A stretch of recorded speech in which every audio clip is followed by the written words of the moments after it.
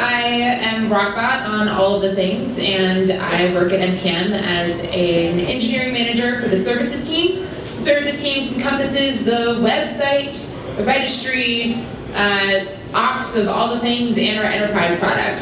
So we do a lot of things in our very, very tiny team. And for 99% of my career at NPM, it's been working on the website. So while most of my colleagues tend to talk a lot about the CLI or they talk about the registry, I want to talk about the website and kind of lessons that we've learned over time about what it's like to work on this thing and all sorts of things. And I also want to give you a history of the website and how it came to be and all that good stuff.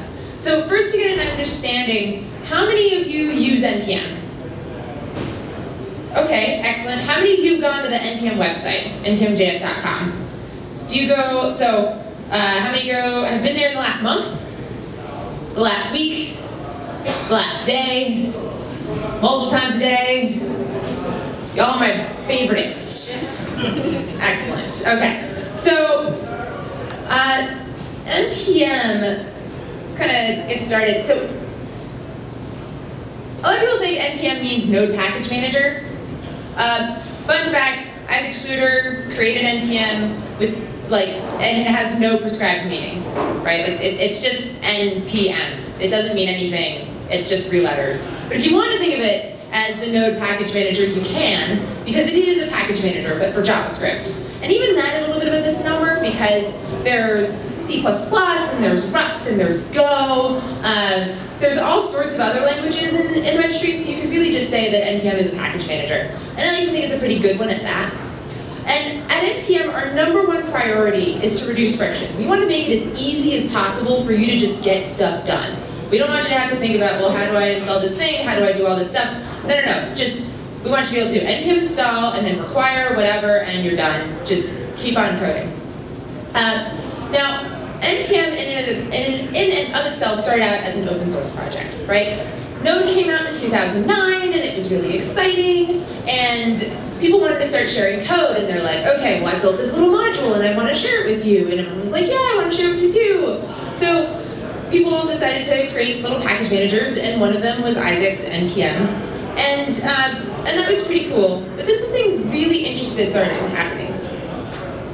People started using NPM and Node a lot, and I'm talking a lot, right? Like, this is just like hockey stick.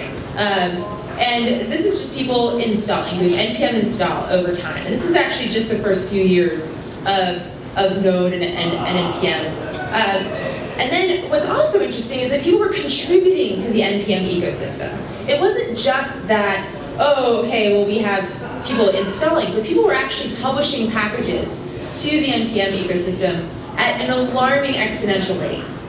And this was really cool. But then, how many people used Node in 2013? Okay, do you remember the dark times? It was like November, December, and the registry just kept going down. And you were like, oh my god, this needs to go to production like right now, and I can't install any packages, and this is like the worst thing in the entire world. Yeah, you're not alone. It was a terrible dark time in NPM's history. And here's the thing, it was open source, right? And how does open source work? It's all on volunteer time and boxes and all of that stuff. People volunteer their time and their software and their hardware and all of that stuff to make something really awesome. But when it's just volunteer and yet somehow people are putting this code into production and they really rely on it, it's no longer enough to just say, hey, wait a second, sorry, we didn't have an ops person to take care of that whole like fire thing. Oops, you can't keep doing that. So in 2014, Isaac decided to turn NPM into a company. I know this kind of hit some people a little bit weird, but honestly it comes down to something very simple. We need to have an ecosystem by which we can pay people to keep the things that you need, the services that you trust and rely on, to stay up. I'm happy to say that in the last 3 years, we have gone from the dark ages of end of 2013, where things just kind of kept going down all the time, to a registry uptime of 99.999, maybe 9%. So it's pretty good. And I mean, have people had any major issues installing lately? Hopefully not. I'm just going to assume that since there are no hands raised, that everything's perfect. Good. All right, moving on. let's talk more about this website. The first iteration of the website that ever existed was in mid-2010, and it looked like this. It's just a little landing page, right? It's like, yeah, nothing to see here, go to GitHub and do it all in the CLI, because no, just no website, carry on. That was fine, but a few months later, you start to see something a little bit more interesting, right? Now it's like, okay, well, here's how to install this thing and do these things. It's a little bit more iterative. And at this time, there are probably like tens of packages, totally great. And so someone was like, well, I need to be able to search this. And so there's a community member named Michael Rogers who created a couch app that made this little search thing. If it looks awful, it's because it was, but for 200 packages or less, it's fine, right? Totally fine. And that lasted for a really long time. 18 months, in fact. And that was great. But then something really interesting happened. NPM became bundled in Node. Now it's not just some side project of like, oh, well, I use Node and I guess I could use NPM to install my packages. But it actually became, NPM is the way to install packages if you're doing a Node project. And what this means is that with more people using Node, it meant more people using NPM. And so a few months after that, things grew like to the point where it was way more than 200 packages, right? Now we're starting to see 20,000 packages. 20,000 packages. Our little couch app of search, not enough. Now there's actually a web ecosystem, a web community where people can start to look at, well, who's writing these things? And who is, what are the popular things? What should I install? What shouldn't I install? What is well rated or whatever? So this is our first iteration of the website. It's kind of this super special artisanal hand-rolled framework. It was the same time as Express, but Express wasn't popular really yet. So that was, kind of special. In fact, if you tried to do search at this time, it would just take you straight to Google because the couch app completely just couldn't handle it. Though eventually someone did, yay open source, created an Elasticsearch instance and was like, all right, look, here's this technology called Elasticsearch. We're gonna let you have, let's just use whatever. And I'm really sad to say that until December 2016, i.e. a month ago, this was the same search that we were using. So if you hated search before, I'm sorry. Good news, it's not that bad anymore. Okay. So then, January 1st, 2014, NPM becomes a company. And this is important for the website only because we finally put Google Analytics into stuff. Then in mid-February of that same year, we created the first npmjs.com sort of thing. This is just a regular Squarespace website. But npmjs.com is kind of the first web presence of, hey, we are in fact a company, and company. Okay, nothing fancy, but great. Not too long, so about a year later, right, we finally get to the point where we're like, all right, that design was kind of weird, and also, why do we have a .com and a .org? That's super strange because we're a company now, and it's not like a nonprofit or anything. It's still all open source. But we decided we need to really start focusing on the users and the user experience and that look and feel. And so we got a new design. And now people are getting paid to work on this stuff, so we can actually take the time to implement all sorts of cool things. And we actually got rid of the hand-rolled, artisanal, bespoke framework and started using frameworks that are actually being used today. We chose Happy, and I'll talk about that in a moment. But hey, we have this new design, we have this new framework, and we actually started using a service-oriented architecture, which was really neat. And that's important for a little bit later. But there's also something kind of interesting about this design. This is a little bit more of an aside, but there's this little wombat. What's up with that? A lot of people are like, what on earth is up with this wombat thing? Well, it turns out, if you take NPM and you turn it around, you get a WDU, which obviously means the Wombat Developer Union. So obviously we need a wombat as a little mascot. The real story of where this came from is we had an intern one summer who was complaining about how the internet was too slow, and I don't know what came over me. True story, I was the one who did this, but I said something on Slack like, well, obviously, dear innocent intern, the reason why the internet is slow is because the internet is a series of tubes, and sometimes they get clogged. And we have to wait for a pack of wombats with little pickaxes to clear those tubes up, and that's why it takes so long for things to get better. Where that came from, I have no idea, but it just kind of turned into then me and a wombat in a ninja suit, and thus a wombat mascot was born. Anyway, carrying on. Over time we realized, hey, we have these products, we should probably let people know about them. So we started creating marketing pages and all of this good stuff. Remember again, the whole point of having products is that we can increase user value so that we can get them to pay us money so that we can never go down again. We never, ever, ever want to go down again if we can ever help it. Because, you know, y'all are our lifeblood. Okay. So fast forward to last month, and here's where we are today. We've launched 3 products on our website. We've got NPM Enterprise, which is having NPM behind your firewall. We've got NPM Solo, which is private packages, and then we have NPM Orgs, which is team management for whatever you might want, of course, with packages. But what's really exciting about Christmas 2016 is that we launched our new search. And this one's particularly interesting because it's built on React, and we're using Next.js for it, and really exciting, lots of cool stuff. Yeah. So all of this has all happened thanks to all of our users, and I like to think that we're doing something pretty all right because this graph is going to the right and up, which I think is what you want your graphs to do, right? So I think that's pretty good. Throughout all of this, we have learned a ton of lessons, right? And this is what I hope to impart onto the rest of you. In the process of building this website, I was the first employee at NPM.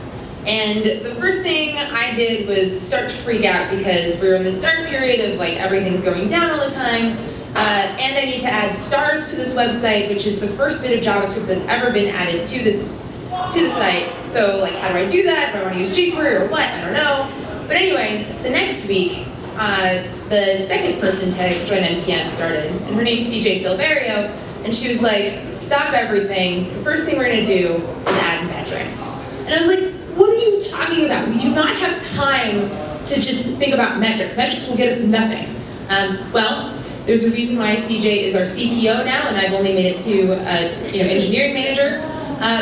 But the fact of the matter is, metrics are what help you understand, A, what your baseline is, and B, get an understanding of what it is that your users and your systems are doing without you having to directly ask them, right? Your metrics tell you if the changes that you've made to the product have been successful or if they've failed. They tell you when things are breaking or when they've gone wrong or everything is just, kaput. You need metrics to understand where your system is at without anybody else telling you. The last thing you want is for Twitter to tell you when you're down. Experience that, it's the worst thing. Don't let that happen to you. You want your system to tell you before your users find out. This is a bit controversial. Frameworks don't matter. It doesn't actually matter. At the end of the day, every single framework is opinionated in some way, shape, or form. And it's easy for you to think, oh, well, this new framework is super awesome and so great, and it's the hot new thing, so we should totally implement it. But there is a cost to every single time you implement a new framework. That said, for the love of all that is good, please use a framework, right?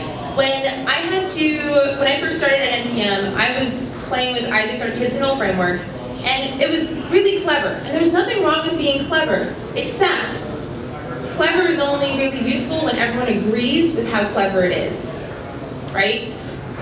At the end of the day, it took me 6 months to figure out how to add any code at all to this framework. And when you're planning on scaling a company, you don't want to, or even an open source project or anything, the last thing you want to do is have an extra barrier to entry to getting people to contribute code. So when you have this really cool, clever, artisanal thing, that's super cool and awesome, but if it takes somebody 6 months to contribute, they're going to choose to contribute on something else that's a lot easier that maybe they already know. So use a framework. It's a good idea. All right. in the process of, so as the first person to work on this website, I had the entire website in my head. That was super great. But then adding new people onto the team, they kept getting lost, right? Because they're like, well, how did you do this? What is going on? And that's because code bases are a lot like archaeological dig sites, right? You can see what happened, but you have no idea how or why. You just know there's a weird for loop here and it's going through arrays in a really strange way I don't understand. You can see what's happening, you just don't know why. And it was really important, I think, for me to realize that when other people are coming into your code base, they need more information about how to contribute in a really solid and helpful way. So that may mean adding more documentation. It may mean pairing. It may mean sitting down as a group and saying, okay, what are the decisions that we need to make? What are our goals and how do we get there? You can't just assume that your code is going to speak for yourself. I don't care about self-documented code or anything like that. That is not enough. Speaking of code, every time you push to production, right? You ever feel kind of nervous when you push to production? You're like, oh, is this going to work? Why are you nervous? The reason you're nervous is because you're not necessarily 100% confident, are you? So at the end of the day, it's really important to test your code and be confident in that code. So that means writing tests, and not just unit tests. We started out with some basic unit tests because honestly, any testing is better than no testing. But there were moments when we would push things out into production, or at least onto staging, because it's important to have multiple staging environments, by the way. Make sure you have a staging environment and then a production environment. So with the staging environment, we learned, oh my goodness, this change that I made totally broke the front-end JavaScript for this other stuff, and now users can't pay us. Oops. Why did that happen? It wasn't because like the unit tests all passed perfectly, but we were missing integration tests. So I'm going to give a huge shout out to Nemo.js. It's created by the people behind PayPal, or it's created by PayPal. It's an open source project by PayPal, and it's a beautiful wrapper around Selenium, which in my experience, Selenium can be a little tricky to implement, but Nemo.js makes it really easy, especially for those of us who like to write JavaScript and Node, to just kind of get that out of the way. And so now you have integration tests that you can really trust. Speaking of trust, modularity. Everybody is always pushing for modularity, and I am a massive advocate for modularity, obviously not just because NPM is all about modules and packages, but also because you want to be able to separate different parts of your code in a way that everybody can feel like, okay, this one aspect of my application is being taken care of by this one other thing that has its own tests and everything like that.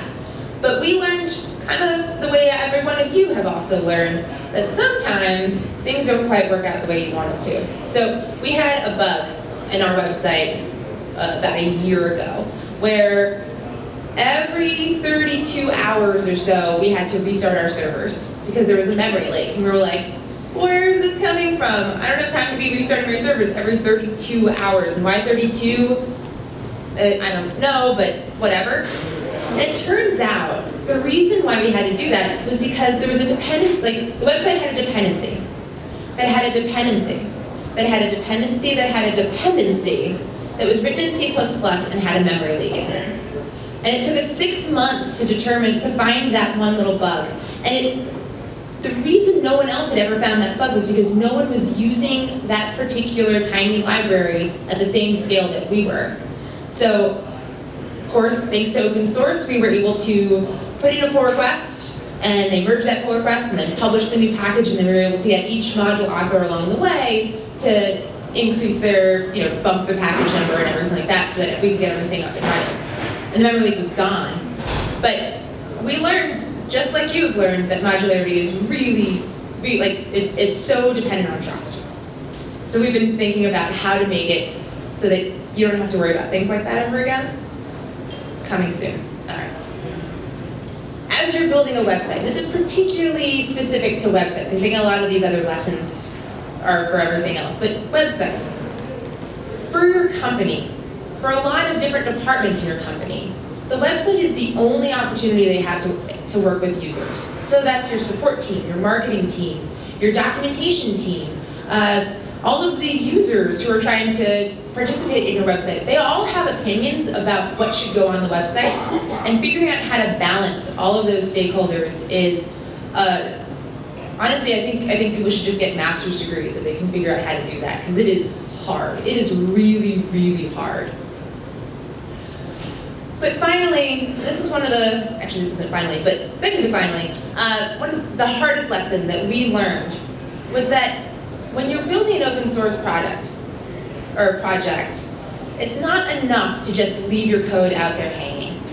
You have to actually engage with the community and be able to merge pull requests and respond to issues and do all of that stuff.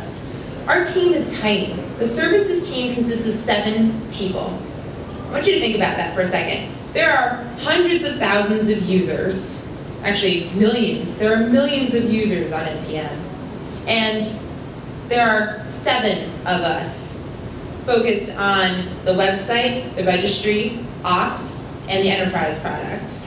And when all of y'all send in your issues and everything like that, we have a support team who is just amazing, and they do everything they possibly can to handle the massive amounts of questions that you all have.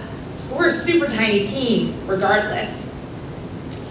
Especially on the website, we were getting issues and stuff, but at the same time we had to push product out. And so the open source pieces kind of fell to the floor. And that was really, really sad. In addition, we were running, so because of the service-oriented architecture that we had created, we made it impossible, literally impossible, for anybody to try to run the website locally and then put in pull requests on their own. So now not only were we unable to respond to people's requests and pull requests and issues, but we also couldn't even enable people to figure stuff out on their own. And then on top of that, we had, we used Travis for continuous integration, and we were, when you're an open source project, at least at the time, you were put into the open source queue, which when you're a website and you want to put in a security patch, it could take a little bit too long for us to get everything through so we could push to production. So we made a really, really hard decision to fork the public version of our website and make it private. And that's really tricky, right? Because people really rely on this whole idea of open source. I mean, everybody at NPM joined NPM because it was like, we're 100% open source and this is fantastic. Now we went ahead and forked it, and we went probably 3 to 6 months, and I have to say nobody noticed. Probably because we did such a terrible job of being open source citizens in the first place, but nobody noticed. Like 3 people maybe put in issues that were like, hey, wait a second, the CSS on there looks a lot different from the CSS in here. But besides that, no one seemed to care at all. So we made the really tough decision to just completely get rid of our public version of the website. And I think it's important to think about this as, is this really open source? What does open source really mean? Is it just putting your code out there and letting people look at it? Like, you know, just something really cute on, I don't know, on a poster or something? Like, that's what posters are for, that's not what open source is for. You can think of it like view source, right? Is it open source or is it view source? We were really kind of engaging in a view source model, and it wasn't that great. So in an effort to be better open source citizens, we figured we should probably just go ahead and shut this one off. Now, if there's one thing that is always a constant, especially in startup life, especially in open source life, it's that no matter what, change will always happen. So we've gone through and we've changed a lot of things over time. We've done this and we've done that, and we've made good decisions and we've made not some good decisions, and we've made people happy and unhappy, both internally and externally, promise you.